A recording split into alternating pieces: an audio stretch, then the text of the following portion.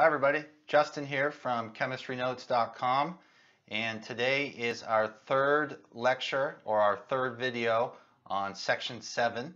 So it's S7E3. It is the section 7 is kind of like chapter 7, and it's called the quantum mechanical view of the atom and periodicity.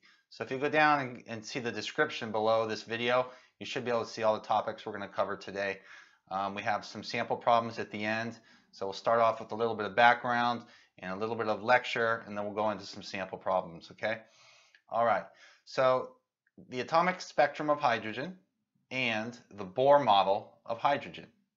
All right, so the first little dash or the first little bullet point for today says, before we proceed, it's important to know, just kind of know it in the background, before we proceed, know that a continuous spectrum is a rainbow-like spectrum that occurs when a prism diffracts or splits white light. One example of this is a rainbow, right? You have the white light is split by the water droplets, or they're kind of like prisms, and they diffract or split white light into its various colors. Second bullet point, when a hydrogen atom, okay, absorbs energy, h nu, its single electron becomes excited and moves to a higher energy state. When the excited electron doesn't like to stay up there forever, so when it later falls back or relaxes down to its ground state, it's going to emit energy of a specific frequency or wavelength. So let's read that again. When a hydrogen atom absorbs energy, h nu, its single electron becomes excited and moves to a higher energy state.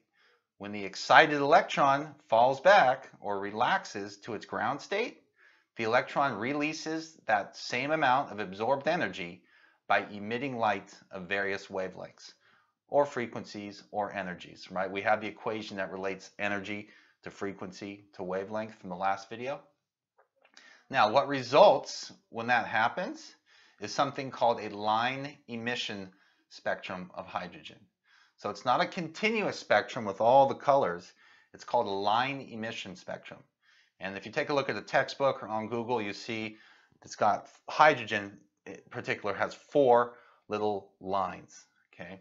And we'll do our best to draw a representation of that pretty soon. So not on this page, but on the next page, I believe. So here's a visual of 3 types of relaxations of an electron from 3 different excited energy states or excited energy levels, n equals 3, n equals 4, and n equals 5. So remember, the ground state would be n equals 1, right? But these guys are going to relax not all the way down, but they're going to fall back to the n equals 2 state, okay? So if you give me a second here, I'm going to draw first kind of like a vertical representation, and then I'm going to take these lines and imagine like having a little rake toy in a sand pit and taking these 4 lines and drawing them all the way around the nucleus in a circle. I'll do my best to explain that as we go here, okay? So what I'm drawing is I've got my n equals 1 ground state.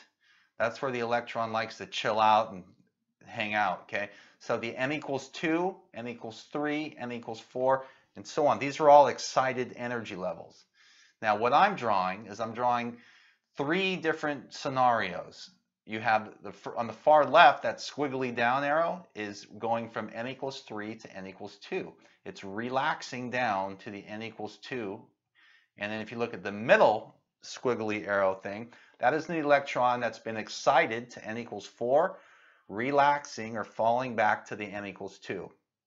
Third squiggly line is an electron that was excited all the way up to the n equals 5 excited state, relaxing all the way down to the n equals 2 state. Not the ground state, but the n equals 2 state.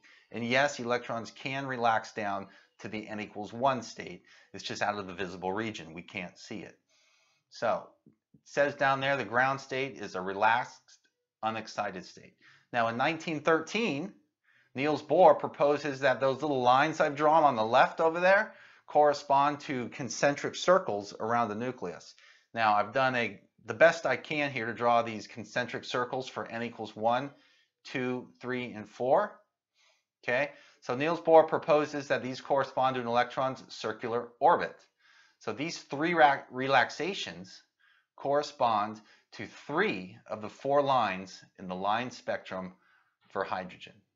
Okay, so we're going to show all 4 on the next page. I've only shown you 3, but here is the line emission spectrum for hydrogen.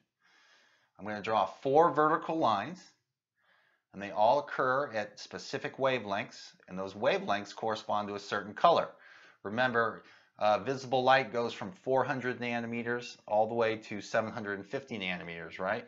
So you got 400 to 450 is violet, and I believe red is 700 to 750 nanometers, all right? Okay, so 410 nanometers, that corresponds to a violet line. 434 nanometers corresponds to a blue-violet line. And then you have a blue-green line at 486. And all the way at 656, you have an orange line, okay? So now, in Bohr's circular orbit model, okay, remember the circular orbit model just takes remember those vertical lines I drew like that? Imagine there being a little dot to the left of where I've written the word ground state on the previous page, and then taking those 4 lines and just making a circle around. That's basically what Bohr's circular orbit model is. Now, in Bohr's circular orbit model, the electron cannot be found just anywhere it wants. It can't be found just at any energy level. Okay, the electron cannot be found just anywhere, but instead only in those n equals 1, 2, 3 energy level orbits, those quantized energy levels. Remember in the last video I talked about going up stairs versus walking up a gradual incline? You can only go up certain elevations at a time, these packets or these quantum levels. Okay, same thing today. Now mathematically, these quantized energy levels available to hydrogen's electron are given by the following equation. Energy equals minus 2.178 times 10 to the minus 18th joules times z squared, where z is the nuclear charge, so for hydrogen z is +1, divided by n squared, where n is the energy level 1, 2, or 3. All right? So I believe that's called the Rydberg equation, R-Y-D-B-E-R-G, the Rydberg equation. That's either the Rydberg equation or it's the next equation that I'm going to draw later on in our notes. But both of them are essentially the same thing, and the name of the equation is not important.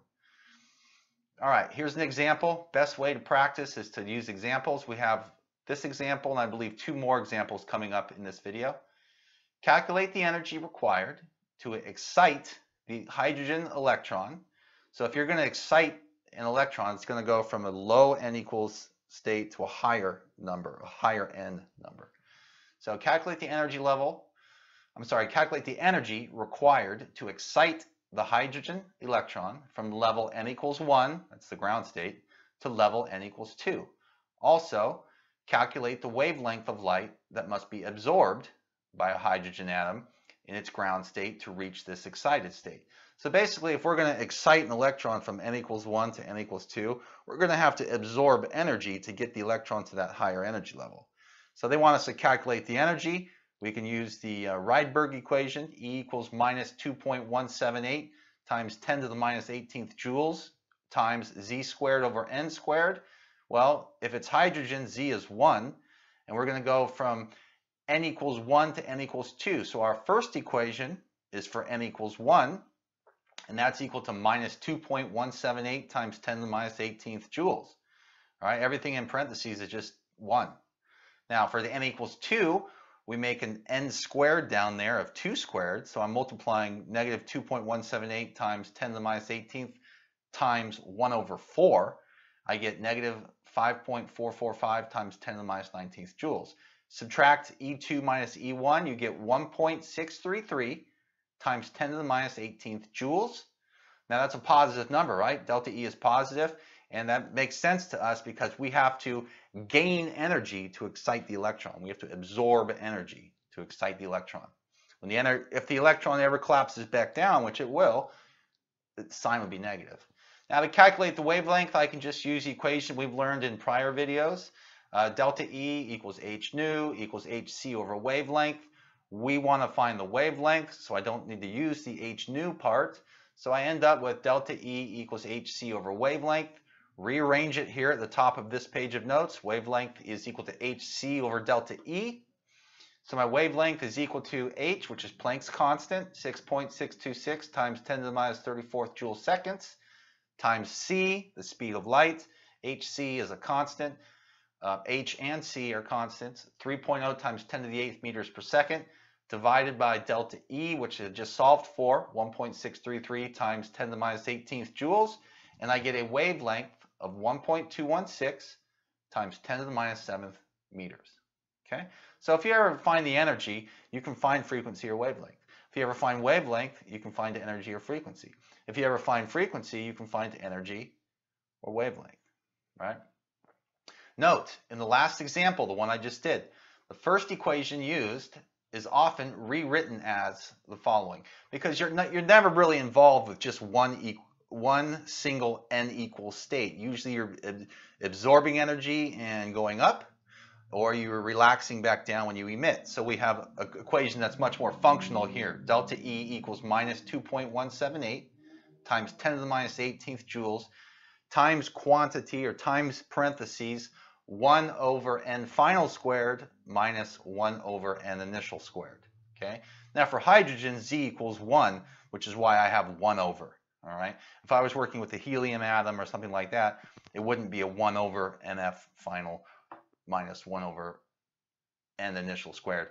But for the most part, with these problems in general chemistry, they want us to do these problems in regards to hydrogen.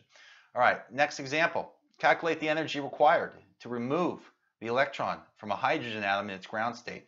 We want to pluck off the hydrogen electron. So n initial is 1, ground state. NF we'll just call infinity for entirely removing it. Okay, and we use that equation that we just had, the equation I just put a box on, and we end up with the following. Delta E equals minus 2.178 times 10 to the minus 18th joules times, parentheses, 1 over infinity. Infinity squared is just infinity, right? Minus 1 over 1 squared. So the answer is delta E equals negative 2.178 times 10 to the minus 18th joules times minus 1, which gives me positive 2.18 times 10 to the minus 18th joules. If I'm going to excite an electron from n equals 1 to n equals infinity, that means I'm removing it and making a H plus ion, a proton. Right? So this is the energy required to totally remove a ground state electron from a hydrogen atom, to pluck it off, okay, to ionize it. All right, so my website is chemistrynotes.com. All my general chemistry notes are there. All my organic chemistry notes are there. So if you like the way I do these kind of sort of easy to follow handwritten notes, head on over to that website and everything is there. All right, have a good one and I'll see you next time.